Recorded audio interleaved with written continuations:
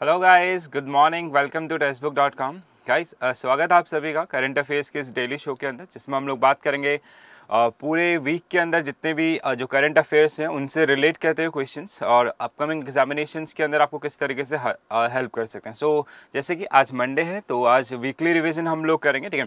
सो 30th से लेके आज तक के जितने भी करंट अफेयर्स या जो भी मेजर इवेंट्स आपका, उन सबको हम लोग डिस्कस करने वाले हैं। सो आज का अगर हम लोग ओवरऑल इवेंट्स की बात करें तो 45 इवेंट जिनको हम लोग इस सेशन के अंदर डिस्कस करेंगे। इसके अलावा कुछ और चीज़ें जिसमें जैसे डेज़ आपका जनवरी मंथ के अंदर जो भी जितने भी डेज़ हैं, जैसे पहला सेशन है हम लोगों का, तो फर्स्ट सेशन जिसमें हम लोग पूरे डेज़ या अदर्स इन सब एरियाज़ को भी काउंट करेंगे। So first slide please. अगर हम लोग बात करें, ठीक है, न्यू ईयर के लिए फर्स्ट क्लास है आपका, तो wish you all a very happy new year और आई होप कि आप सभी का प्रिपरेशन काफ़ी अच्छा चल रहा होगा और आने वाले साल में भी हम लोग इसी तरीके से आपको हेल्प करते रहेंगे। और जितने भी आप लोगों ने जो भी गोल डिसाइड कर रखे हैं, जिस भी एग्जामिनेशंस की आप प्रिपरेशंस करें, आई विश कि सभी एग्जामिनेशंस आप लोगों के क्लियर हों। इसके अलावा आज आपका टेक्स्ट बुक का एनिवर्सरी भी है, ठीक है। सो बर्थ एनिवर्सरी, टेक्स्ट बुक का आज बर्थडे है बेसिकली अगर हम लोग बोलें, ठीक है। सो 6th एनिवर्सरी है आपका टेक्स्ट बुक का, तो इसमें भी और अभी तो जैसे बहुत सारे सेलिब्रेशन आपका चले, उसी इसमें स्टूडेंट्स के लिए भी कुछ कोर्स पास या फिर आपका टेस्ट पास जो इंट्रोड्यूस किए गए हैं, ठीक है। और इस तरीके से आने वाले समय में टेक्स्ट बुक आपको हेल्प करता रहेगा और जितने भी जो भी मीडियम आपका हो, वो क्विजेज हो या फिर आपका वीडियो कोर्सेज एंड ऑल, ठीक है। और एक SBI का बैच लॉन्च किया गया, उसको भी एक बार हम लोग देख लेते हैं, देन आएंगे। तो जैसे बहुत सारे एग्जामिनेशंस आपके लाइनअप हैं बैंकिंग के अंदर, अगर हम लोग खासकर बात करें, ठीक है। सो जैसे SBI PO के लिए अगर आप SBI PO की प्रिपरेशंस करते हैं ना, तो अदर सारे आपके जितने भी जो एग्जामिनेशंस हैं वो ऑटोमेटिकली कवर हो जाएंगे, जिसमें RBI असिस्टेंट है या फिर SBI जो क्लर्क की वैकेंसीज हैं या फिर आने वाले समय में जो IBPS या RRB, इन सब चीज़ों के लिए, ठीक है। सो ये कुछ इवेंट्स आपका और सभी लोग आपका विश कर रहे हैं टेक्स्ट बुक को, so thank you so much. आज का जो इवेंट्स आपका रहेगा वो स्टार्ट करेंगे हम लोग किससे, कुछ मेजर आपका डेज जिनको हम लोग बेसिक अगर हम लोग बात करें जनवरी मंथ के अंदर जो बहुत बार न्यूज़ में आपको मिलेंगे, ठीक है। सो डेज के अंदर अगर हम लोग देखते हैं ना, सो डेज के अंदर आपका कौन कौन से, जैसे हरगोविंद खुराना जो कि जिनको साइंस की उसमें आपका नोबेल प्राइज़ दिया गया था, ठीक है। इसके अलावा वर्ल्ड हिंदी दिवस आपका 10 दिसंबर जनवरी को। इसके अलावा लाल बहादुर शास्त्री, इसके अलावा नेशनल यूथ डे जो अगेन काफ़ी इंपॉर्टेंट है। आर्मी डे आपका 15 जनवरी हर साल मनाया जाता है, तो इस बार भी आपका होगा, तो अपडेट्स जो आपको मिलेंगे काफ़ी इंपॉर्टेंट है। इसके अलावा प्रवासी भारतीय दिवस अगेन काफ़ी इंपॉर्टेंट है, ठीक है। तो 21 से 23 के जनवरी के बीच में ये सेलिब्रेट किया जाता है, ठीक है। सो अगेन ये काफ़ी मेजर इवेंट बनेगा और जहां से आपको क्वेश्चंस मिल सकते हैं। इसके अलावा international day of education and national child day, ठीक है। दो आपका डेट जो कि जिनके लिए डेट आपका 24 जनवरी, ठीक है। इसके अलावा अगर हम लोग बात करें नेशनल टूरिज्म डे और नेशनल वोटर्स डे, अगेन काफ़ी इंपॉर्टेंट है दोनों, ठीक है। इसके अलावा रिपब्लिक डे हम लोग जानते हैं। इसके अलावा शहीद दिवस या मार्टर दिवस के रूप में मनाया जाता है 30 जनवरी। सो ऐसे बहुत सारे इवेंट्स जो कि लाइनअप है, ठीक है। तो आने वाले समय में हम इन सभी को स्टडी करेंगे वन बाय वन। इसके अलावा सभी लोग जुड़ चुके हैं आपका, हाँ, DRDO के लिए प्रिपरेशंस करें या फिर बैंकिंग के लिए, SSC के लिए, सभी मतलब वेराइटी ऑफ, जैसे 50 इवेंट्स हम लोग कवर करें ना, तो वो खाली बैंकिंग ओरिएंटेड या SSC ओरिएंटेड नहीं होंगे, ठीक है। जिसमें मतलब इवन बहुत सारे आज के उसमें अगर हम लोग देखें तो साइंस और DRDO से रिलेट करते हुए बहुत सारे, जैसे अभी 107 साइंस कॉन्फ्रेंस आपका हो रहा है बेंगलुरु के अंदर, तो आज हम लोग पढ़ेंगे क्या क्या खास चीज़ें उसमें हुई हैं या अदर्स सारी चीज़ें आपके। हाँ, कैलेंडर आपको मिल जाएगा प्रकाश गोस्वामी, आप जैसे जो PDF है उसको डाउनलोड करेंगे ना, उसी के अंदर ये आपको भी अवेलेबल होगा, ठीक है। सो स्टार्ट किया जाए सेशन को आपका आज का जैसे मैंने आपको पहले बोला कि अराउंड 45 इवेंट जिनको हम लोग कवर अप करने वाले हैं, तो थोड़ा सा रैपिड फायर में चलेंगे, ठीक है। जैसे हम लोग हर बार इसी तरीके से हम लोग इस सीक्वेंस को आपका फॉलो करते हैं। इसके अलावा happy new year to all जितने भी लोग हमें विश कर रहे हैं, ठीक है। सो स्टार्ट करते हैं आपका सेशन को। पहला जो क्वेश्चन है ना, जनवरी 1, 2020, ठीक है, एक मोबाइल एप्लीकेशन जिसको मैंने आपको पहले भी पढ़ाया था, और मोबाइल एप्लीकेशन का नाम है आपका मनी के नाम से एक मोबाइल एप्लीकेशन आपका लॉन्च किया गया, जो कि कहीं ना कहीं जो अगर हम लोग बात करें जितने भी जो विजुअली चैलेंज आपके जिनको क्लियर नहीं दिखाई जाता, तो उस जितने भी जो नोट की डिनोमिनेशंस होती कि कौन से नोट कितने रुपए का, इसको आइडेंटिफाई करने में उन लोगों को हेल्प करेगा। और मोबाइल एप्लीकेशन एप्लीकेशन का नाम रखा गया मनी। सो आपको मनी का फुल फॉर्म या फिर मनी के अंदर एम क्या रिप्रेजेंट करता है, ये क्वेश्चन आपसे पूछा गया, ठीक है। तो जल्दी से आंसर करें, तेजी से आपका बढ़ेंगे। सो मोबाइल एप्लीकेशन मनी जो कि आरबीआई के द्वारा लॉन्च किया गया, आपका आरबीआई के जो गवर्नर हैं श्री शक्तिकांत दास, 1 जनवरी 2020 इसको लॉन्च किया गया और बहुत सारे नए नए सर्कुलर्स आपके रिलीज किए गए थे 1 जनवरी 2020 को आरबीआई के द्वारा, ठीक है, जिनको आपको ध्यान रखना है। सो अगर हम लोग बात करें मनी मोबाइल एप्लीकेशन का, तो किससे अगर हम लोग मनी मोबाइल ऐप की बात करें तो किससे रिलेट करता हुआ है आपका, तो एम फॉर क्या होगा आपका, जैसे अभी कुछ लोग आपका बोल रहे हैं मनी और कुछ आपका बोल रहे हैं मोबाइल और कुछ मॉनेटरी भी बोल रहे हैं आपका, ठीक है, अलग अलग आंसर्स आपके आ रहे हैं, ठीक है। इसके अलावा फर्स्ट वन आपका जिन्होंने बोला मनी, ठीक है। सो अगर हम लोग करेक्ट आंसर की तरफ चलें, ठीक है, तो जो करेक्ट आंसर है वो है आपका मोबाइल, और इसका फुल फॉर्म क्या होता है आपका, मोबाइल एडेड नोड आइडेंटिफायर, इसको बोला जाता है आपका मोबाइल एडेड नोड आइडेंटिफायर, इसको बोला जाएगा इस मोबाइल को या इस एप्लीकेशन को, ठीक है। सो कहीं ना कहीं जिन लोगों को आपका क्लियर नहीं दिखाई देता उनके लिए कौन सा नोट कितने का है उसको आइडेंटिफाई करने में, या ओवरऑल कितने नोट को स्कैन किया उसके बाद टोटल वैल्यू कितना होगा, और ऑनलाइन और ऑफलाइन दोनों इसमें काम करेगा। और जितने भी अगर हम लोग बात करें जैसे वो आपका एंड्रॉयड हो या फिर iOS वर्जन हो या अदर्स, सभी के अंदर इसको सपोर्ट किया जाएगा, ठीक है। तो मनी के नाम से एक मोबाइल एप्लीकेशन आपका लॉन्च किया गया जिसको नाम दिया गया मोबाइल एडेड नोट आइडेंटिफायर, ठीक है। नोट आइडेंटिफायर का मतलब ही होगा कि जितने भी जो विजुअली चैलेंज आपके जिनको क्लियर नहीं दिखाई देता उनको ये नोट काउंट करने में हेल्प करने वाला है। दूसरा क्वेश्चन, नेक्स्ट क्वेश्चन की तरफ चलते हैं आपका, और नेक्स्ट क्वेश्चन अगेन बैंकिंग से रिलेट करता हुआ एक टर्म है जिसका नाम है एमडीआर, ठीक है, बहुत बार ये यूज आता है आपका, ठीक है। So no MDR will be applicable on transactions through whom ground RuPay and UPI platform. सो 1 जनवरी से अगेन एक और लेकिन ये अनाउंसमेंट किया गया था किसके द्वारा, फाइनेंस मिनिस्टर निर्मला सीतारमन जी के द्वारा, और उन्होंने बोला कि अगर आप रुपे और यूपीआई के थ्रू, ठीक है, यूनिफाइड पेमेंट इंटरफेस जिसको हम लोग बोलते हैं, इसके थ्रू कोई भी पेमेंट आपका कर रहे हैं, ठीक है, सो उसमें कोई एमडीआर चार्जेस आपके नहीं होंगे। एमडीआर चार्जेस क्या होता है, जो बैंक चार्ज करता है किससे, जो भी सर्विस प्रोवाइडर, जैसे आप किसी शॉपकीपर से कोई चीज़ खरीद रहे हैं तो बैंक और शॉपकीपर के बीच में वो डील आपका जिसको हम लोग एमडीआर रेट, और एंड ऑफ द डे वो चार्ज किया जाएगा किससे, आपका शॉपकीपर उसको डाल देगा किसके ऊपर, कस्टमर के ऊपर। सो एमडीआर का फुल फॉर्म क्या होता है, तो राइट आंसर क्या होगा आपका, मर्चेंट डिस्काउंट रेट इसको बोलते हैं, ठीक है। सो एमडीआर के अंदर एम क्या रिप्रेजेंट करता है या एमडीआर का फुल फॉर्म क्या होगा, तो राइट आंसर क्या होगा, merchant, D for discount, are for rate, तो मर्चेंट डिस्काउंट रेट या एमडीआर के नाम से जिसको जाना जाता है, ठीक है। सो एमडीआर या मर्चेंट डिस्काउंट रेट, ठीक है, और जो कि एप्लीकेबल नहीं होगा किसके ऊपर, रुपे, जो कि ओनली इंडियन सर्विस प्रोवाइडर है आपका, ठीक है, जैसे master card, Maestro, visa, others बहुत सारे रेट नाम आप लोगों ने सुने होंगे, उसी रो में रुपे जो कि एनपीसीआई के द्वारा स्टार्ट किया गया था, ठीक है, और अभी बहुत सारे कंट्रीज में इसको लॉन्च भी किया गया था, हम लोगों ने इसके बारे में पढ़ा था। और दूसरा यूपीआई की जो आपका 2016 के अंदर एक एप्लीकेशन लॉन्च किया गया था, तो यूपीआई के पेमेंट्स और दोनों एरियाज के अंदर ये आपका इफेक्ट या इसके अंदर कोई भी एमडीआर चार्जेस आपका नहीं लगाया जाएगा बैंक्स के द्वारा, ऐसा कहना है फाइनेंस मिनिस्टर का, ठीक है। तो ये दो स्टेटमेंट जिनको आपको ध्यान रखना है। अगला क्वेश्चन, नेक्स्ट क्वेश्चन आपका एक स्पोर्ट्स पर्सन जो काफ़ी ज़्यादा न्यूज़ में रहे हैं फर्स्ट वीक के अंदर अगर हम लोग बात करें, ठीक है, सो या 30th के अराउंड या 31st के अराउंड अगर हम लोग बात करें, who has become the first 2019 women world rapid champion. So 2019 women rapid championship किसके द्वारा जीता गया, ठीक है, जो चेस से रिलेट करता हुआ गेम आपका, और इसको किसके द्वारा जीता गया, तो राइट आंसर क्या होगा आपका, कोनेरू हम्पी, ठीक है। तो कोनेरू हम्पी जिनके द्वारा ये इवेंट्स आपका जीता गया था, तो कोनेरू हम्पी जो कि राइट आंसर होगा इस पर्टिकुलर क्वेश्चन के लिए, ठीक है। नाम याद रखें, ठीक है, ऐसे जो भी मतलब स्पोर्ट्स के अंदर जब भी क्वेश्चन आपको पूछा जाता है ना, वो आप DRDO के प्रिपरेशन करें, आप बैंक या अदर्स किसी भी एग्जामिनेशन के प्रिपरेशन करें, तो अभी जो ट्रेंड है ना वो क्या करता है कि जो इमर्जिंग स्पोर्ट्स हैं जिनमें अभी रिसेंट के अंदर इंडियन प्लेयर ने काफ़ी अच्छा परफॉर्म किया, या फिर जो 2020 ओलंपिक गेम्स खेलने वाले हैं या उनके लिए क्वालिफायर, उनकी रैंक या 10 वो काफ़ी मैटर करती है आपके एग्जामिनेशन के लिए, तो उनको आपको ध्यान रखना है। सो इन्होंने जो हराया था किसको, आपका चाइनीज एक प्लेयर है जिनका नाम अगर हम लोग देखें तो इनका नाम है लेई तिंगजी जिनको इनके द्वारा हराया गया था, और ये जो गेम्स आपके इवेंट्स हुए थे कहाँ पे, मॉस्को रशिया के अंदर, ठीक है। सो हम्पी इनका नाम आपको याद रखना है, आने वाले समय में ये क्वेश्चन डेफिनेटली आपको पूछा जाएगा। अगला क्वेश्चन, अगेन इसरो से रिलेट करते हुए, ठीक है, जैसे लास्ट ईयर भी हम लोगों ने लास्ट 6 मंथ के अंदर नंबर ऑफ अपडेट इसरो के द्वारा देखे थे, ठीक है। So Indian space research organisation, सो ये क्वेश्चन आपका खासकर जो DRDO की प्रिपरेशन करें उनको पूछा जा सकता है, इवन अदर एग्जामिनेशन के अंदर भी, ठीक है।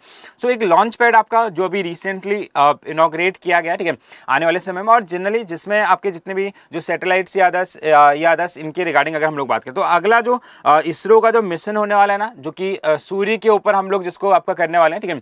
सो सोलर मिशन के नाम से भी इसको जाना जाएगा, और नाम क्या है इसका, तो आपका राइट आंसर क्या होगा, आदित्य L1। तो आदित्य L1 के नाम से या आदित्य के नाम से एक सोलर मिशन, जिसमें और जो इंडिया का या फिर इसरो का पहला सोलर मिशन होने वाला है 2020 के अंदर इसको रिलीज करने की बात की जा रही है, ठीक है। तो ये पहले से ही प्लान था आपका, जब चंद्रयान 2 आपका लॉन्च किया गया था। सो जैसे लास्ट ईयर आपका चंद्रयान 2, कार्टोसैट 3, अदर्स बहुत ज़्यादा न्यूज़ में रहे थे, ठीक है। इस बार आपका जो आपको न्यूज़ में मिलेगा, ठीक है, आदित्य L1, जिससे बहुत ज़्यादा सारी उम्मीदें हैं, ठीक है। सो इसका अनाउंसमेंट आपका किया गया था प्राइम मिनिस्टर नरेंद्र मोदी के द्वारा ऑफिशियली, ठीक है। इसके अलावा पहले भी इसरो इसके बारे में बहुत बार जिक्र कर चुका है। तो आदित्य L1 जो कि राइट आंसर होगा इस पर्टिकुलर क्वेश्चन के लिए। तो आदित्य L1 अगेन आने वाले समय में आपको 2020 के अंदर एक और टेस्ट मिलेगा इसरो की तरफ से। और इसरो के बारे में बहुत सारे पॉइंट्स आप लोग जानते हैं, हम लोग बहुत बार डिस्कस कर चुके हैं, जैसे हेडक्वार्टर बेंगलुरु के अंदर, या फिर के सिवान जो कि इसके चेयरमैन है एट प्रेजेंट, या अदर्स जो भी अपडेट्स हम लोगों ने पढ़े थे। अगला question, which of the following games will be included in the Khelo India youth game, जो कि होने वाले हैं कब आपका 2020 या जनवरी 2020 के अंदर, ठीक है। सो अगेन जो लाइनअप है, एक और इवेंट जो कि 10th ऑफ जनवरी 2020 से होंगे, कहाँ पे, तो आपका आंसर क्या होगा, गुवाहाटी असम के अंदर, ठीक है। सो खेलो इंडिया यूथ गेम का जो 3rd एडिशन होने वाला है वो आपका गुवाहाटी असम के अंदर 10 जनवरी 2020 से ये स्टार्ट होंगे, ठीक है। अब आपको ये बताना कि इस बार के गेम्स के अंदर कौन से 2 नए गेम्स ऐड किए गए हैं, ठीक है। सो जल्दी जल्दी से आंसर कीजिए। ऑप्शन 4 कुछ लोग आपका बोल रहे हैं बोथ 1 and 2, ठीक है। तो ऑप्शन 4, और इसके अलावा डीके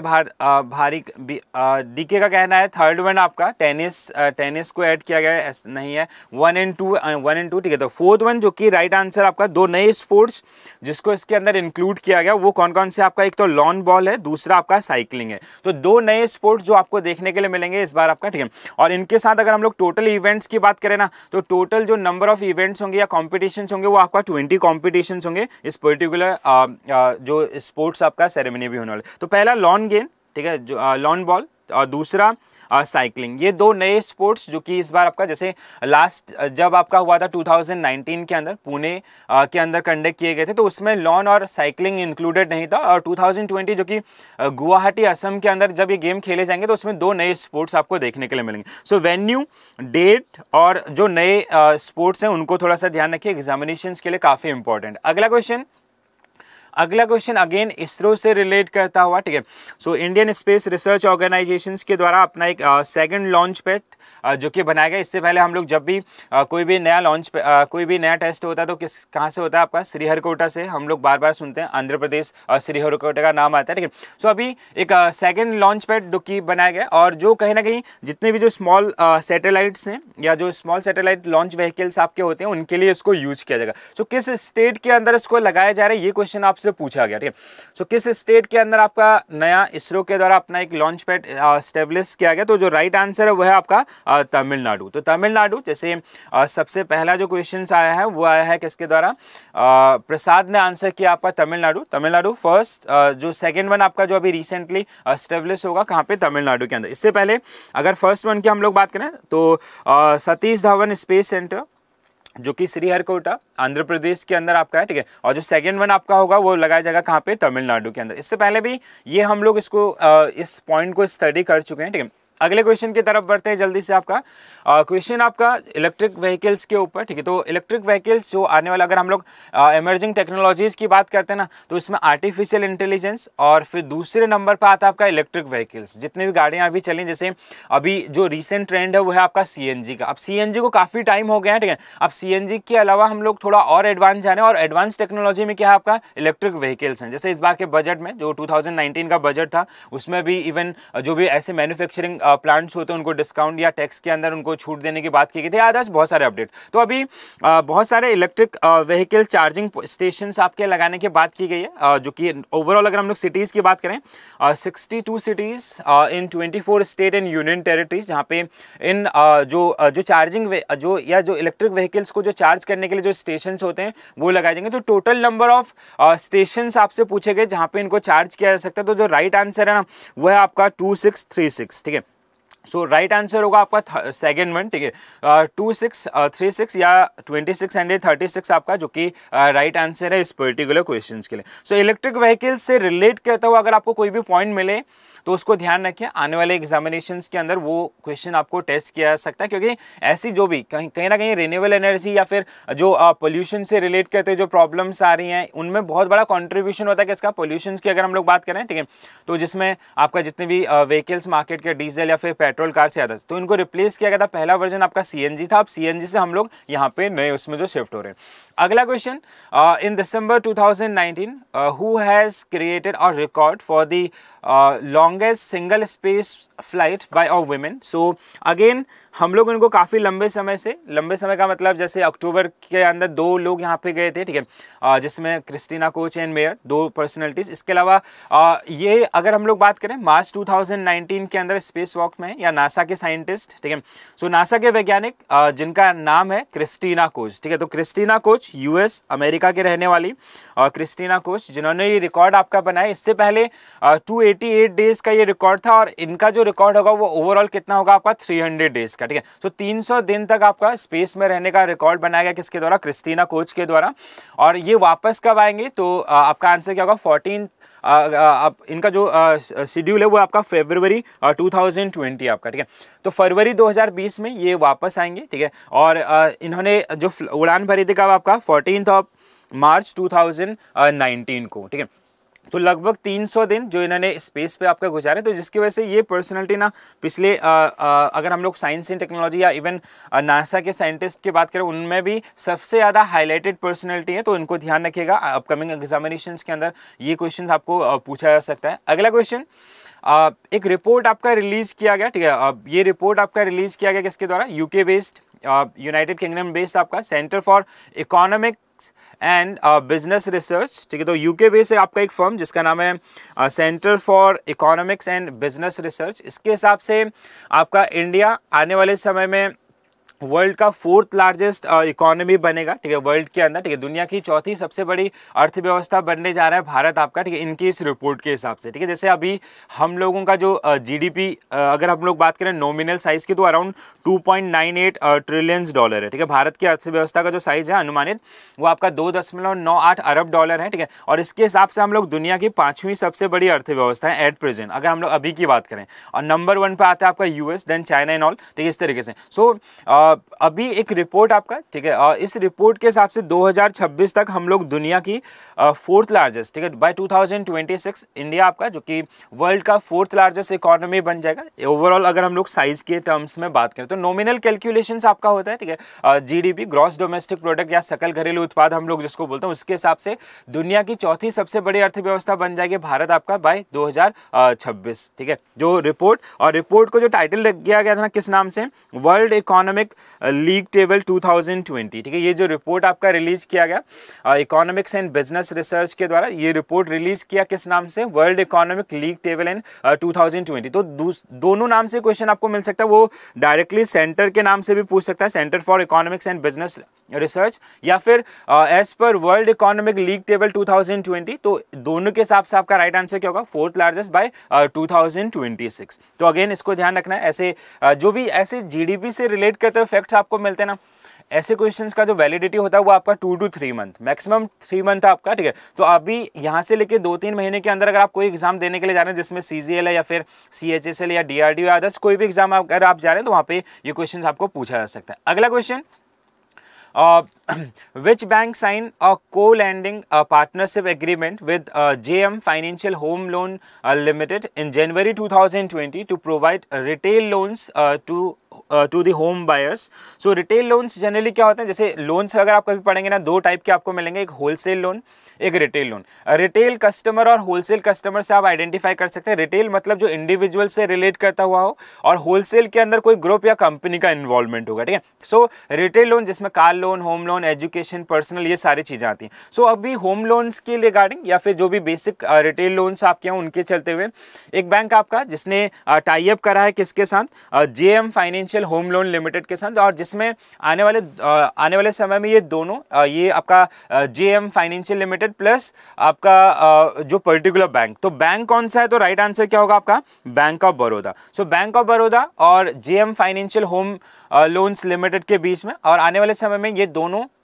मिलके आपका होम लोन के अंदर अलग अलग नए नए प्रोडक्ट्स को लॉन्च करने के लिए, या अदर्स बहुत सारे अलग अलग जो नए नए इनोवेटिव्स आपका होम लोन से रिलेट करते हुए उनको आपका अपने ब्रांचेस के थ्रू प्रोवाइड करेंगे। अगर दोनों के हेडक्वार्टर्स की बात करें तो बैंक ऑफ बड़ौदा जिसका हेडक्वार्टर बड़ोदरा गुजरात के अंदर है, और अगर हम लोग बात करें JM financial home loan limited की बात करें तो इसका जो हेडक्वार्टर है वो कहाँ पे है, मुंबई के अंदर। अगला क्वेश्चन, नेक्स्ट क्वेश्चन आपका एक इमेज जो आपको दिख रहा होगा, ठीक है, और ये किसका है, मीराबाई चानू का, ठीक है।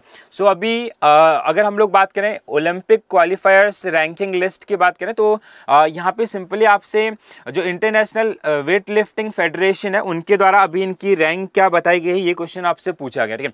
सो ओलंपिक क्वालिफायर रैंकिंग सूची अभी रिसेंटली रिलीज किया गया, जिसमें जो मीराबाई चानू है इनका रैंक आपसे पूछा गया, तो कौन से रैंक पे ये आते हैं, आपको सिंपली इस क्वेश्चन का आंसर करना है। और ये जो रैंक आपका रिलीज किया गया किसके द्वारा, अंतर्राष्ट्रीय भारोत्तोलन महासंघ, या जिसको हम लोग क्या बोलते हैं, इंटरनेशनल वेट लिफ्टिंग फेडरेशन के नाम से जिसको जाना जाता है। सो इनका रैंक कौन सा है, तो राइट आंसर क्या होगा आपका, 8th नंबर पे, ठीक है। तो 8वें नंबर पे है एट प्रेजेंट आपका। ओवरऑल जो इनके पॉइंट्स हैं उनके हिसाब से अगर हम लोग देखें तो वर्ल्ड की जो ओवरऑल रैंकिंग है आपका, ठीक है, उसमें 8th नंबर पे या 8th स्पॉट्स पे आपका आते हैं कौन, मीराबाई चानू। तो अगेन ये काफ़ी ज़्यादा न्यूज़ में रहे हैं पिछले कुछ समय में, या लास्ट ईयर की भी इवन अगर हम लोग बात करें, ठीक है। सो इनको, और दूसरा क्या है, ओलंपिक के अंदर इनका पार्टिसिपेशन आपका होगा, या ओलंपिक के अंदर इनके द्वारा खेला जाएगा, तो कहीं ना कहीं एक न्यूज़, जो ओलंपिक बहुत बड़ा इवेंट्स अपने आप में, ठीक है, स्पोर्ट्स के अंदर अगर हम लोग बात करें तो ऐसे क्वेश्चन आपको एग्जामिनेशन के अंदर देखने के लिए मिल सकते हैं। अगला question, which of the following become the first state in the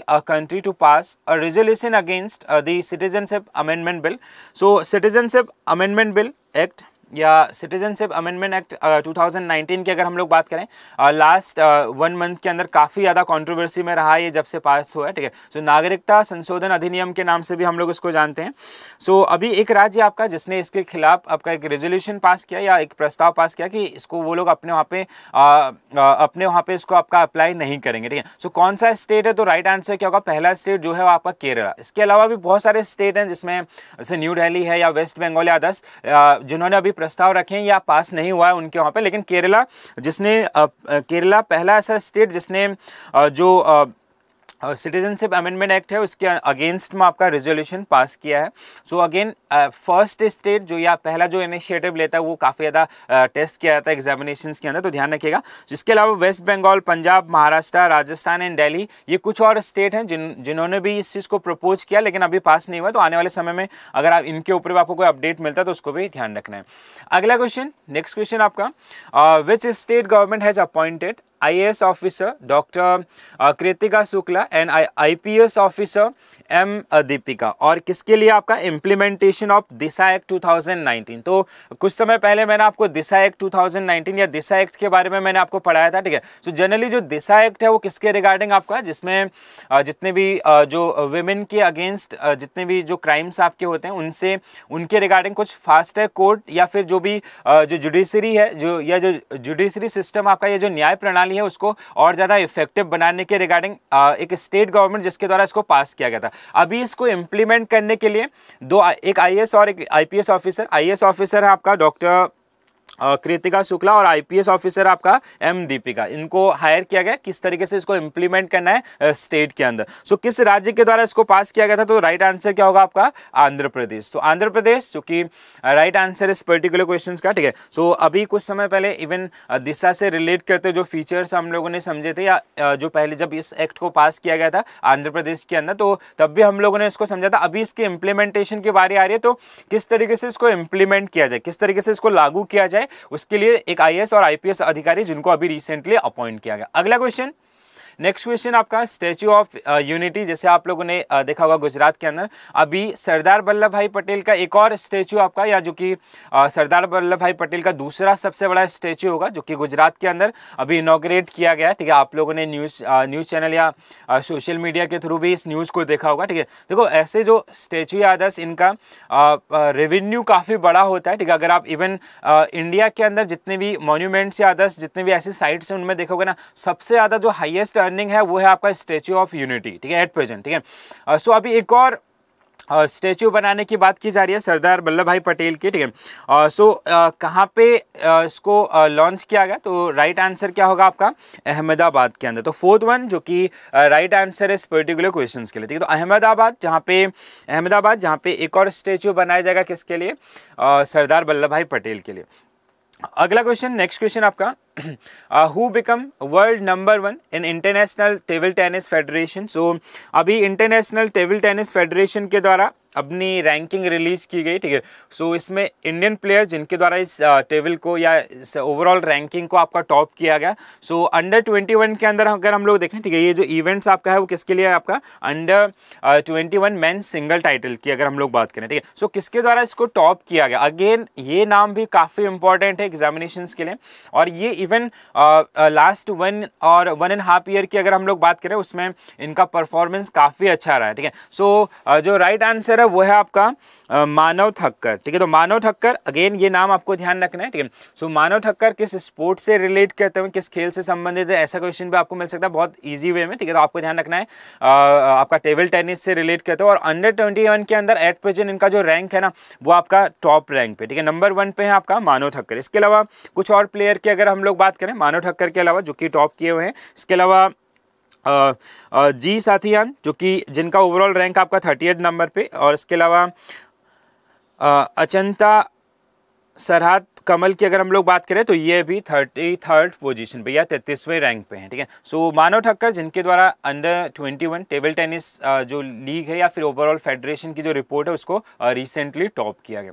अगला क्वेश्चन ब्रेल डे से रिलेट करता हुआ। ठीक है, आपको ये बताना है कि विश्व ब्रेल दिवस या फिर वर्ल्ड ब्रेल डे कब सेलिब्रेट किया जाता है। तो ब्रेल डे अगर आपका क्या होता है, अगर हम लोग उसको समझे ना, जैसा अभी कुछ दिन पहले मैंने आपको बताया था जो एग्जाम वॉरियर है उसका ब्रेल वर्जन रिलीज किया गया था। ठीक है, सो अब उसमें मैंने आपको बताया था कि जो डॉटेड वे में, ठीक है, तो 6 डॉट लैंग्वेज भी इसको बोलते हैं। 6 मतलब जैसे जो लोग आपका जो विजुअली चैलेंज पर्सन आपके होते हैं जिनको क्लियर नहीं दिखाई देता, उनके लिए एक लैंग्वेज होती है जिसको हम लोग ब्रेल लैंग्वेज के नाम से जानते हैं। ठीक है, और ब्रेल एक बंदे का नाम है, एक बच्चे का, जो कि 3 साल की उम्र में उनकी आई साइट वीक हो गई थी, तो उन्होंने इस लैंग्वेज को आपका खोजा। ठीक है, सो कौन से डेट पे मनाया जाता है, तो राइट आंसर क्या होगा आपका 4 जनवरी।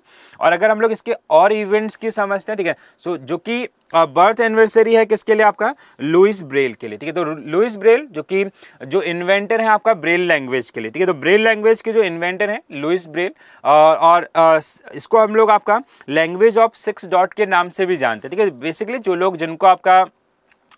लोगों को आपका क्लियरली नहीं दिखाई देता उन सभी के लिए। अगला क्वेश्चन, नेक्स्ट क्वेश्चन आपका, हाँ, जो आपका बुक्स एंड एक बुक भी आपका आए थे ना एग्जाम वॉरियर लास्ट ईयर जिसको रिलीज किया गया था, उसका भी ब्रेल वर्जन रिलीज किया गया था कुछ दिन पहले, मैंने आपको करंट अफेयर्स के अंदर बताया था। सो इमेज के अंदर आप देख पा रहे होंगे, इमेज किसकी, आपका फ्लोरेंस नाइटिंगेल की ये इमेज है। ठीक है, सो जनरली अगर हम लोग इनके ऑक्यूपेशन की बात करें तो ये नर्स थी। ठीक है, सो WHO वर्ल्ड हेल्थ ऑर्गेनाइजेशन या विश्व स्वास्थ्य संगठन के द्वारा जो 2020 है आपका 2020 उसको डिक्लेयर किया गया the year of the nurse and midwife. ठीक है, so the year of nurse and midwife जो कि डिक्लेयर किया गया 2020 को किसके द्वारा, WHO के द्वारा, वर्ल्ड हेल्थ ऑर्गेनाइजेशन के द्वारा। अब आपको ये बताना कि जो फ्लोरेंस नाइटिंगेल है इनकी कौन सी बर्थ एनिवर्सरी 2020 के अंदर होने वाली, तो राइट आंसर क्या होगा आपका 200। तो 200 जिन लोगों ने भी आंसर्स किया आपका उन सभी के आंसर्स आपके क्या है करेक्ट है। ठीक है, तो 200वीं आपका जयंती है इनकी। ठीक है, 200 या 200 नंबर की आपका 200 नंबर की आपका बर्थ एनिवर्सरी है नाइटिंगेल की या फिर फ्लोरेंस नाइटिंगेल की। तो इनकी मेमोरी में आपका 2020 जिसको सेलिब्रेट किया जाएगा as a the year of the nurse and midwife के नाम से इसको जाना जाएगा। तो ध्यान रखें इसको, इस पॉइंट को। अगेन ये इवेंट्स भी मैंने आपको लास्ट अक्टूबर या नवंबर मंथ के अंदर मैंने इसको कराया था। आई होप कि आप लोगों को याद हो।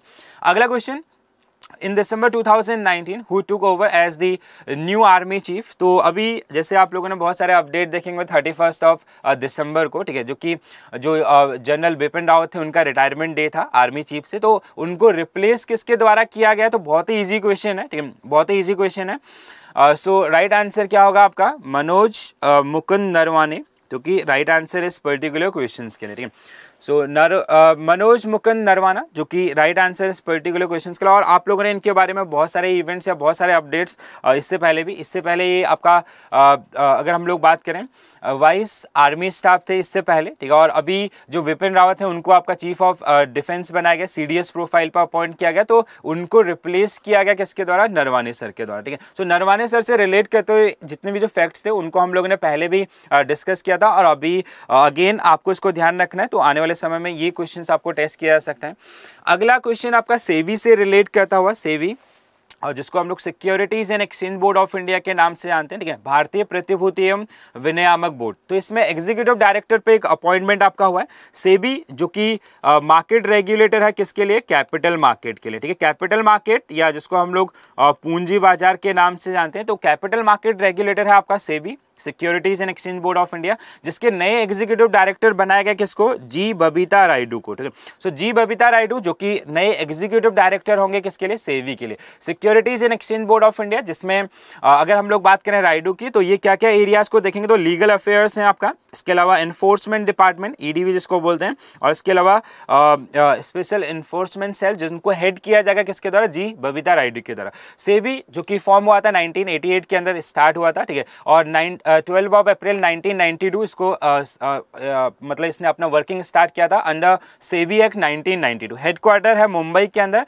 और अभी जो सेवी के चेयरमैन है वो है अजय त्यागी। अगला question, which state has launched a cyber safe women initiative under which awareness camps will be held across all the district of this state regarding cyber safety। तो women's के लिए एक cyber safety जिसको नाम दिया गया है cyber safe women, ठीक है। cyber safe women के नाम से एक कैंपेन लॉन्च किया गया एक स्टेट के द्वारा, जिसमें बेसिकली क्या होगा, जो भी मतलब सोशल मीडिया या इवन कोई भी ऐसा ऑनलाइन प्लेटफॉर्म आप यूज कर रहे हैं, तो उसके लिए आपको क्या क्या चीज़ों का ध्यान रखना चाहिए, किन किन बातों का आपको ध्यान रखना चाहिए, उसके रिगार्डिंग साइबर सेफ वुमेन एक सेल जो कि बनाया गया किस स्टेट के द्वारा? तो राइट आंसर क्या होगा आपका? महाराष्ट्र के द्वारा। सो महाराष्ट्र स्टेट गवर्नमेंट के द्वारा अभी रिसेंटली एक सेल आपका या फिर एक बेसिक अगर हम लोग बात करें एक कैंपेन स्टार्ट किया गया जिसको नाम दिया गया साइबर सेफ वुमेन, ठीक है। और जिसमें जो भी साइबर से रिलेट करते हो या जो बेसिक जो सिक्योरिटी आपकी होती है, कभी भी अगर आप ऑनलाइन हो तो या ऑनलाइन चीज़ों को अगर यूज करें तो किन किन बातों का आपको ध्यान रखना चाहिए, जैसे कि डेटा आपका मिस यूज ना हो या अदर सारी चीज़ों के लिए इसको फॉर्म किया गया। अगला क्वेश्चन, नेक्स्ट क्वेश्चन आपका next question, who has been appointed as the first chairman of national medical commission? National medical commission जो कि मेडिकल एजुकेशन के ऊपर हाईएस्ट बॉडी होगी, ठीक है। सो इसका नया चेयरमैन किसको अपॉइंट या पहला चेयरमैन किसको अपॉइंट किया गया? तो राइट आंसर क्या होगा आपका? सुरेश चंद्र शर्मा। तो सुरेश चंद्र शर्मा जो कि नए हेड या पहले हेड होंगे आपका, ठीक है। और अगर हम लोग बात करें ना नेशनल मेडिकल कमीशन की अगर हम लोग बात करें तो ये नया नाम है किसका? मेडिकल काउंसिल ऑफ इंडिया, ठीक है। इससे पहले हम लोग इसको किस नाम से जानते थे? मेडिकल काउंसिल ऑफ इंडिया के नाम से। अभी मेडिकल काउंसिल ऑफ इंडिया को नया नाम दे दिया गया नेशनल मेडिकल कमीशन, और जिसके पहले चेयरमैन अपॉइंट किया गया किसको? सुरेश चंद्र शर्मा को। तो सुरेश चंद्र शर्मा, अगेन ये नाम याद रखिएगा और नया नाम याद रखें। अगला एक स्कीम आपका हेल्थ के ऊपर जो इवन काफ़ी ज़्यादा मतलब अभी जितने भी हेल्थ से रिलेट करते हो कैंपेन आपके चलते हैं वो किसके अंदर? आयुष्मान भारत के अंदर, ठीक है। सो आयुष्मान भारत के अंदर कुछ गोल्ड कार्ड आपके इशू किए जाते हैं, ठीक है, जिसमें मतलब कैशलेस ट्रीटमेंट्स आपका किया जाता है। तो 2 से लेकर 3 करोड़ तक के जो गोल्ड कार्ड आपके, जिसमें सबसे ज़्यादा जम्मू एंड कश्मीर के अंदर इशू किए गए थे, ठीक है। और इवन अदर्स बहुत सारे अपडेट्स भी हम लोगों ने सुने। सो अभी यहाँ से आपको क्वेश्चन क्या पूछा गया ना, who is the minister of state? तो ध्यान रखें आपका minister of state for health and family welfare, ठीक है। तो राइट आंसर क्या होगा आपका? अश्विनी कुमार चौबे, जो कि राइट आंसर है इस पर्टिकुलर क्वेश्चन के लिए। सो अश्विनी कुमार चौबे, जो कि जिनके द्वारा एक कॉन्फ्रेंस अभी आयुष्मान भारत के ऊपर, और आयुष्मान भारत किस तरीके से इफेक्टिव हुआ या किस तरीके से गेम चेंजर आपका बना है पिछले लास्ट 1 ईयर के अंदर, तो उसके बारे में इनके द्वारा बताया गया। तो minister of state of health and welfare अगर हम लोग बात करें तो राइट आंसर क्या होगा, अश्विनी कुमार चौबे।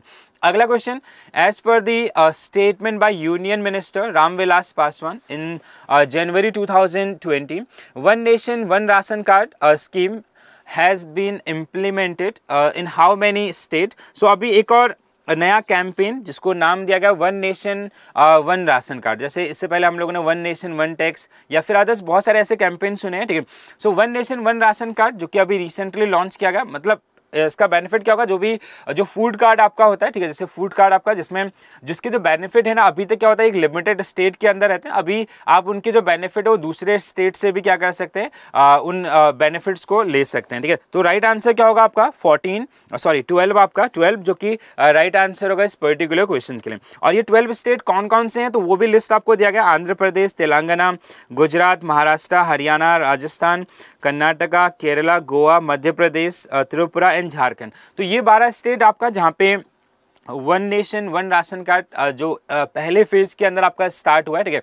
सो अगर आप इन राज्यों में से किसी भी एक राज्य के रहने वाले या वहाँ का आपके पास राशन कार्ड है, तो अगर आप दूसरे राज्य से भी उस जो भी बेसिक बेनिफिट्स हैं उनका जो भी फूड कार्ड के ऊपर आपको जो बेसिक फैसिलिटीज़ है उनका बेनिफिट ले सकते हैं। अगला question, which state has implemented the inner line permit, ठीक है। इनर लाइन परमिट मैंने आपको बताया, और ये कहीं ना कहीं जो सिटीजनशिप अमेंडमेंट एक्ट है उसके बाद ये काफ़ी ज़्यादा हाईलाइटेड है, ठीक है, जिसमें कोई दूसरे स्टेट या फिर किसी इंटरनेशनल बाउंड्री के अगर कोई भी सिटीजन आपके वहाँ पे विजिट कर रहे हैं तो उनसे पहले एक इनर लाइन परमिट उनसे लेना पड़ेगा या एक डॉक्यूमेंट्स, ठीक है। सो आउटसाइड द स्टेट जितने भी लोग हैं उनको इस डॉक्यूमेंट्स को रखना पड़ेगा अपने पास, ठीक है। तो पहला ऐसा राज्य जिसने इसको इम्प्लीमेंट किया है 1 जनवरी 2020 से, तो राइट आंसर क्या होगा आपका मणिपुर, ठीक है। तो मणिपुर जो कि पहला ऐसा राज्य था जिसने इनर लाइन परमिट ये जो डॉक्यूमेंट्स है इसको इशू करना स्टार्ट किया है 1 जनवरी 2020 से, तो जनवरी 1 2020 से।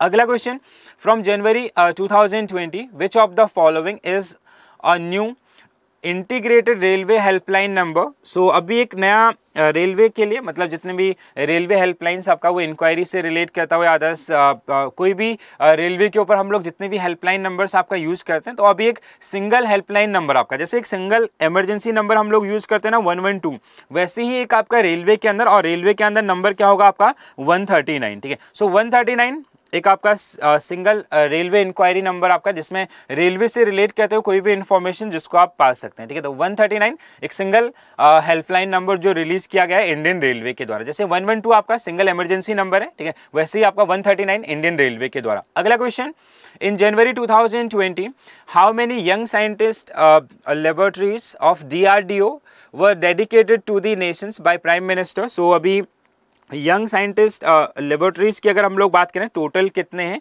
तो जो राइट आंसर होगा वो होगा आपका 4, ठीक है। सो सॉरी 4 ऑप्शन और 5 आपका, और ये 5 कहाँ कहाँ पे हैं अगर हम लोग इनको पढ़ें ना, सो जैसे बेंगलुरु के अंदर है, इसके अलावा मुंबई, चेन्नई, कोलकाता एंड हैदराबाद, ठीक है। ये 5 स्टेट आपका जिन पे जो भी इन 5 राज्यों के अंदर जो भी यंग साइंटिस्ट लेबोरेटरीज हैं वो आपका DRDO को सौंपी गई हैं, ठीक है। तो आने वाले समय में DRDO इन जितने भी जो लेबोरेटरीज हैं इनके थ्रू भी अपने नए नए टेस्ट आपका कर सकता है, जिससे कि कहीं ना कहीं डिफेंस सिस्टम को आपका स्ट्रॉन्ग बनाया जा सकता है। तो ये क्वेश्चन जो है अगेन अगर हम लोग बात करें तो DRDO के लिए काफ़ी इंपॉर्टेंट क्वेश्चन है, खासकर जो लोग इवन अदर एग्जामिनेशंस के अंदर भी आपको टेस्ट किया जा सकता है, लेकिन जो लोग थोड़ा सा DRDO ओरिएंटेड है तो उनको थोड़ा सा इसको ध्यान रखना है, ठीक है। तो टोटल 5 लेबोरेटरीज जो कि हैंड ओवर की गई किसको, DRDO को। अगला क्वेश्चन, अभी एक कंट्री आपका जिसके द्वारा 1 जनवरी 2020 से आपका जो भी सनस्क्रीन होती है उनको बैन कर दिया गया, ठीक है। अगेन काफ़ी ज़्यादा न्यूज़ में रहा था, ठीक है। सो कहीं ना कहीं जो कोरल और जो सी लाइफ्स है उसको सनस्क्रीन का जो इफेक्ट आपका हो रहा है, ठीक है, उनके चलते हुए अगर हम लोग कंट्री की बात करें तो कंट्री है आपका कौन, पलाऊ। तो पलाऊ जिसके द्वारा अभी रिसेंटली इन सभी को आपका या जो अपने कंट्री के अंदर उसका मैन्युफैक्चरिंग, यूजेस और आपका बाइंग एंड सेलिंग सभी को आपका बैन कर दिया, ठीक है। तो सनस्क्रीन से रिलेट करते हुए जितनी भी जो इनकी वजह से जो प्रॉब्लम्स आपके आते हैं या उन सब चीज़ों को ध्यान में रखते हैं, तो पलाऊ जिसने 1 जनवरी 2020 से सनस्क्रीन का मैन्युफैक्चरिंग, बाइंग, सेलिंग सभी कुछ को आपका बैन किया गया। अगला question, where did prime minister Narendra Modi distribute कृषि कर्मण अवार्ड्स। सो अभी prime minister Narendra Modi sir के द्वारा कृषि कर्मण अवार्ड्स डिस्ट्रीब्यूट किए गए, तो कहाँ से इनको डिस्ट्रीब्यूट किया गया, तो राइट आंसर क्या होगा आपका कर्नाटका के अंदर। तो एग्रीकल्चर के फील्ड में जो भी हर एक इंडिविजुअल ऑर्गेनाइजेशन या ग्रुप का जो भी कंट्रीब्यूशन है उनके चलते हुए या उन सबके योगदान को आपका सराहना देने के लिए अभी कुछ अवार्ड सेरेमनीज जो कि कंडक्ट किए गए कहाँ से, कर्नाटका से। अगला question, next question, In which year was the first edition of Prime Minister Narendra Modi interactions programme परीक्षा पे चर्चा। तो परीक्षा पे चर्चा एक इवेंट्स आपका जो कि अभी रीशेड्यूल किया गया, इस साल आपका कब होगा, 20 जनवरी 2020, ठीक है। तो पहले ये था आपका 16 जनवरी 2020, अभी इसको रीशेड्यूल किया गया है 20 जनवरी 2020 को, ठीक है। सो 20 जनवरी 2020 आपका परीक्षा पे चर्चा का तीसरा संस्करण आपका कंडक्ट किया जाएगा। तो कौन सी ईयर में इसको इंट्रोड्यूस किया गया था, तो राइट आंसर क्या होगा आपका 2018 के अंदर। 2018 के अंदर इस ये जो कैंपेन है या फिर एक इनिशिएटिव जो कि जिसमें प्राइम मिनिस्टर नरेंद्र मोदी जितने भी जो 9 से लेकर 12 तक के जितने भी स्टूडेंट्स आपका जो एग्जाम देने के लिए जा रहे हैं या फिर उनका जो ओवरऑल प्रिपरेशन है उन सब के लिए उनको टिप्स एंड ट्रिक्स बताई जाती हैं। तो परीक्षा पे चर्चा जो कि 20 जनवरी 2020 को कंडक्ट किया जाएगा 2020 के लिए। अगला क्वेश्चन, नेक्स्ट क्वेश्चन, इन जनवरी 2019 उमाराव सिसोके एम्बलो। सो उमाराव सिसोके एम्बलो जिनको अभी रिसेंटली प्रेसिडेंट अपॉइंट किया गया कौन से राज्य के लिए, तो राइट आंसर कौन से कंट्री के लिए, तो राइट आंसर क्या होगा आपका गिनी बिसाओ। तो गिनी बिसाओ के जो नए प्रेसिडेंट अभी बने हैं रिसेंटली, तो वो उनका नाम है आपका उमारो सिसोको एम्बलो, ठीक है। तो उमारो सिसोको एम्बलो जो कि गिनी बिसाओ के नए प्रेसिडेंट, तो अभी प्रेसिडेंशियल इलेक्शंस आपके कंडक्ट किए गए थे गिनी बिसाओ के अंदर, ठीक है। सो जिनके द्वारा रिप्लेस किया जाएगा, अगर हम लोग बात करें रिप्लेसमेंट का, तो जोस मारियो जिनको ये आने वाले समय में रिप्लेस करेंगे। अगला question, where did union home minister Amit Shah dedicated the new campus of national fire service college. सो अभी एक नेशनल फायर सर्विस कॉलेज का एक नया कैंपस ओपन किया गया कहाँ पे, तो राइट आंसर क्या होगा नागपुर के अंदर, ठीक है। सो बेसिक क्वेश्चन है, आप टू ध्यान रखें। नेशनल फायर सर्विस कॉलेज जो कि कहाँ पे स्टार्ट हुआ है, इसका एक नया कैंपस कहाँ पे खोला गया, तो राइट आंसर क्या होगा नागपुर महाराष्ट्र के अंदर, ठीक है। सो जिसको इनॉग्रेट किया गया होम मिनिस्टर या गृह मंत्री अमित शाह सर के द्वारा। अगला क्वेश्चन, हाउ मेनी आधार सेवा केंद्र। तो आधार सेवा केंद्र से रिलेट करते हुए एक प्रॉपर अपडेट हम लोग लेके चल रहे हैं जिसमें 114 आधार एनरोलमेंट सेंटर्स आपके खोलने की बात की गई थी, जिसमें सबसे पहले आपका दिल्ली एंड विजयवाड़ा के अंदर खोला गया था, ठीक है। सो अभी ओवरऑल टोटल नंबर्स कितने हो गए हैं, तो राइट आंसर क्या होगा आपका 28, ठीक है। सो अब कुछ समय पहले हम लोगों ने पढ़े थे तो तब 24 थे, ठीक है। सो पहला आपका खुला था कहाँ पे, टोटल आपके टारगेट है 114, ठीक है, 114 जो कि आपको नंबर याद रखना है, और इस मतलब 28 से ज़्यादा इंपॉर्टेंट जो, और पहला कहाँ पे खुला था, तो दिल्ली एंड विजयवाड़ा के अंदर, अगेन आपको वो नाम याद रखना है। और अभी तक टोटल कितने हो चुके हैं, तो 28, ठीक है। जो आपका जो जितने भी बैंक और पोस्ट ऑफिस है उनके अलावा ये जो सेंटर्स हैं। अगला क्वेश्चन, जो भी पॉलिटिकल पार्टीज़ हैं जितने भी, ठीक है, जितने भी राजनीतिक दल हैं उनके रजिस्ट्रेशंस या उनके रजिस्ट्रेशंस का जो प्रोसेस है उसको ट्रैक करने के लिए एक सिस्टम आपका लॉन्च किया गया जिसको नाम दिया गया political parties registration tracking management system. सो इस सिस्टम को किसके द्वारा लॉन्च किया गया, ये क्वेश्चन आपसे पूछा गया, जिसमें जैसे अगर आप अपनी कोई भी पॉलिटिकल पार्टी बना रहे हैं, ठीक है, आपने कोई पॉलिटिकल पार्टी को रजिस्टर करने के लिए दिया, तो उसका प्रोसेस कहाँ पे है, ठीक है, उसका ऑनलाइन वेरिफिकेशन या SMS के द्वारा जो इंक्वायरी आदर्श जितने भी सारे फीचर्स हैं उनको ध्यान रखने के लिए। सो ये कहाँ पे ये क्वेश्चन आपसे पूछा गया, तो राइट आंसर क्या होगा आपका, किसके द्वारा इसको इनॉग्रेट किया गया, तो इलेक्शन कमीशन ऑफ इंडिया या जो चुनाव आयोग है उसके द्वारा लॉन्च किया गया इस पर्टिकुलर पोर्टल को। अगला क्वेश्चन, और ये बहुत बेसिक क्वेश्चन, आप इसको रिलेट भी कर सकते हैं, ठीक है। अगला question, which of the following is gearing up to host the 107th Indian science Congress. सो 107वां भारतीय विज्ञान कांग्रेस की मेजबानी कौन करेगा, तो जैसे अभी मैंने आपको कुछ देर पहले बताया कि 3 से लेकर 7 जनवरी 2020 के बीच में इसको ऑर्गेनाइज किया जा रहा है बेंगलुरु के अंदर। सो बेंगलुरु मैंने आपको स्टार्टिंग के अंदर बताया था, तो बेंगलुरु के अंदर जो कॉलेज है, और ये कॉलेज का नाम है आपका university of agriculture science Bengaluru. जैसे लास्ट ईयर आपका LPU के द्वारा किया गया था, ठीक है, जो लवली प्रोफेशनल यूनिवर्सिटी है उसके द्वारा पंजाब, और इस बार आपका बेंगलुरु के अंदर इसको कंडक्ट किया जा रहा है university of agriculture science Bengaluru, ठीक है। अभी ऑन ऑनगोइंग इवेंट था आपका, ठीक है। तो 3 to 7 जनवरी 2020 के बीच में, और 107 इंडियन साइंस कांग्रेस। तो अगेन वेन्यू काफ़ी इंपॉर्टेंट, और ये क्वेश्चन बहुत इंपॉर्टेंट है, ध्यान रखिएगा। लास्ट ईयर भी ये क्वेश्चन बहुत बार रिपीट हुआ था, ठीक है, और इस बार भी आपको ये पूछा जा सकता है आने वाले समय में। अगला क्वेश्चन, पैसेंजर इंफॉर्मेशन सिस्टम आपका लॉन्च किया गया, ठीक है, इंडियन रेलवे के द्वारा।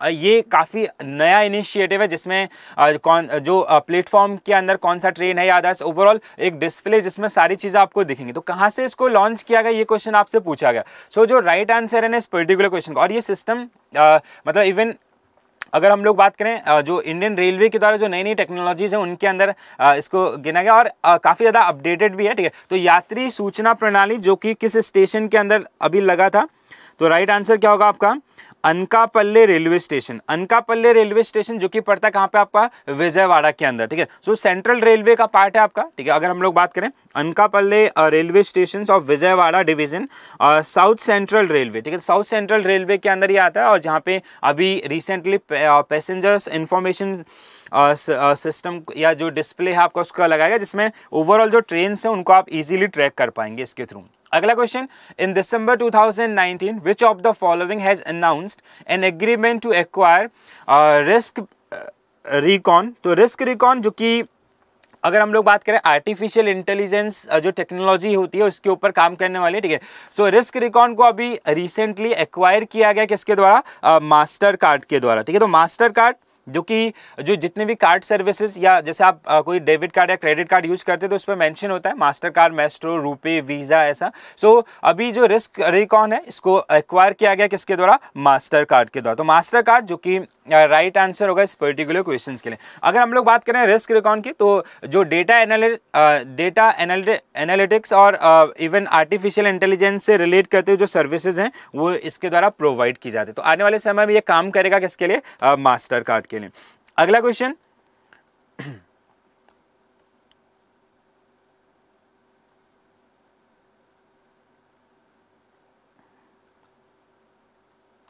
Next question,